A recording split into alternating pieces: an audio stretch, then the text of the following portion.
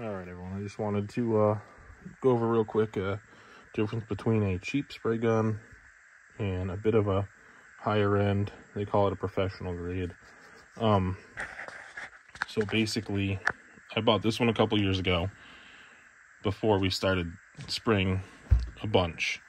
It was mostly just coating our own vehicles. So this was, I think I paid like $30 for this. It came with 2 containers. This is actually one of the containers it came with. They all, pretty much all these style containers fit on all the guns.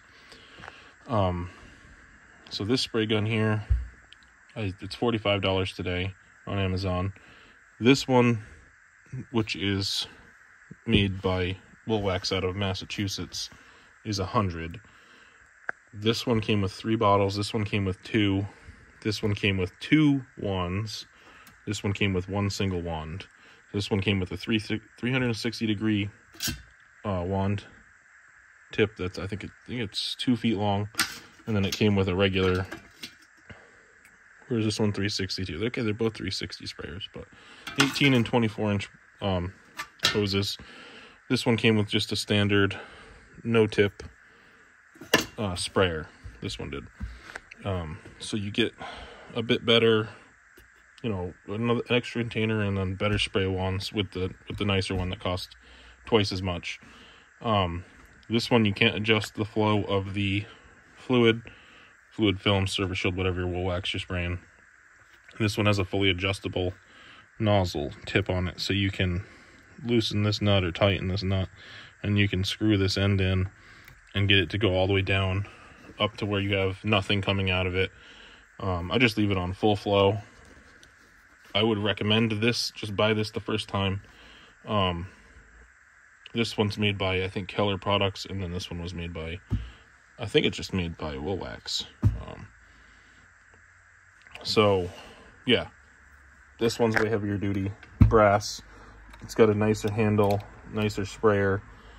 It sprays... The time it takes to undercoat a vehicle with this is about 50 to 70% longer than it takes to coat a vehicle with this one. This spray gun I'm running at a way lower PSI. So the setup, everything's the same. It's all the same stuff. So we're spraying this at like 40 with the new spray gun that I bought. With this spray gun, I had to have it around 90 PSI for it to get it to spray. Otherwise, it would just shoot out like chunks. It wouldn't like give you a nice spray. This one I'm all the way down to 40, and it comes out crazy fast. Like couldn't believe it. I should have bought the nicer version a long time ago. Fluid film also has this same style setup. They run $150 at the parts store for this, but this was $99 on Amazon, and these are going for like $47 right now. So I kind of wish that I had bought the nicer one to begin with, just because it saves time, and time is money. So I might actually be able to drop my undercoating prices slightly just to be able to make it more affordable for the customer, now that it takes me less than half the time with that new gun. So it is heavier. The other thing is, this one, when you tip it up, if you're spraying upwards, it doesn't dump on you. This one has a hole right there, and when you tip that up, it just runs right out of there. So yeah, so a couple differences between the two. I would definitely say just get the nice one that's $100, whether you get the fluid film one or the Woolwax one.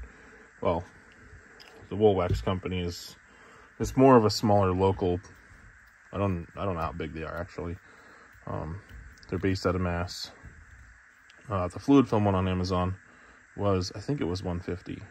I'm not sure. Regardless, just a quick little video on spray guns here. So hope that helps you guys when you're deciding what to purchase. Thanks for watching.